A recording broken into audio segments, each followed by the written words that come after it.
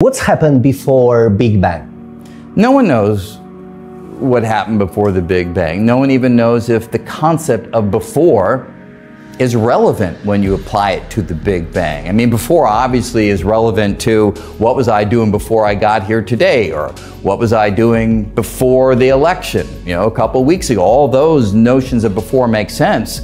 But the Big Bang may be the moment where time itself began. And if that's the case, to talk about before the Big Bang would be to talk about a time when there was no time. And so it would be an incoherent notion. That's one possibility. The other possibility is, sure, maybe the Big Bang is an interesting event, but not the beginning of time, not the beginning of everything. Maybe the Big Bang is an interesting realm in which the universe swelled rapidly. That's what we mean by the Big Bang. But maybe the universe existed before that. Maybe there were other Big Bangs that happened before that. Maybe there's a whole prehistory leading up to the event that we call the Big Bang.